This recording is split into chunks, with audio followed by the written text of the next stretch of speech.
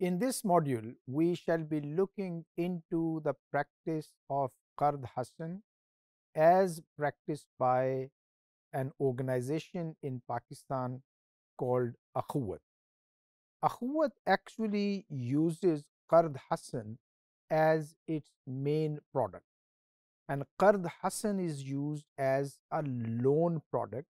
Qard is offered to quite a number of people, especially those who are on the lowest rung of the society.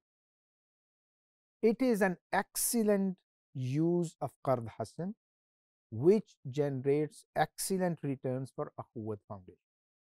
अब ये returns आते कैसे? It is important to highlight that the loans offered by Akhuwat, they are interest free. Interest free micro loans offered to people in need. Now, where does the return come from? Actually, this is not a return on the loan, but it contributes to the income of Akhuwat Foundation. How? अखुवत एक बंदे को 50,000 रुपए का loan देती और कहती है कि आपने 50,000 रुपए हमें वापस कर देने हैं.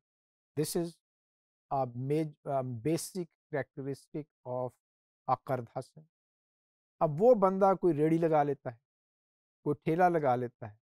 अखुवत वाले उसे कहते हैं कि जी ये चैरिटी बॉक्स अपने ठेले पे रख लो, अगर खुद तौफीक हो तो उसमें पैसे डाल देना रोज़ाना दिहाड़ी के तौर पे, अगर नहीं तो it's okay as well, and you can encourage your customers to do the same as well.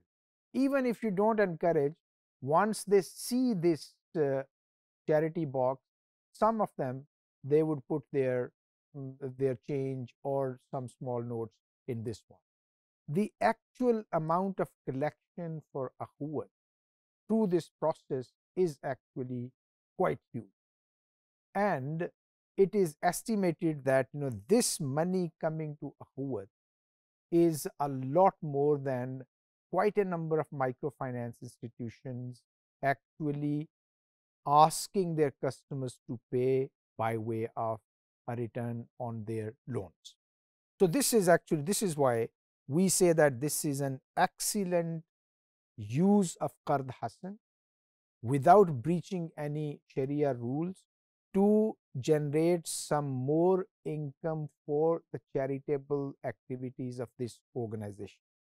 Now, as long as it is important, some people say that, oh, still Akhuwat might be benefiting from extension of these loans by way of extending these loans and creating this arrangement of collection of charity.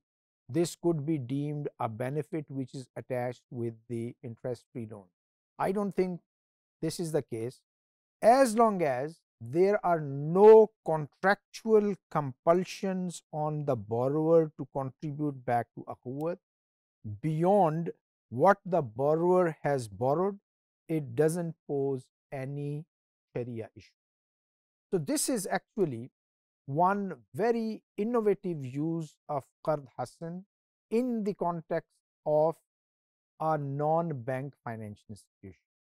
There are rumors that Akhuwat might then be setting up a bank.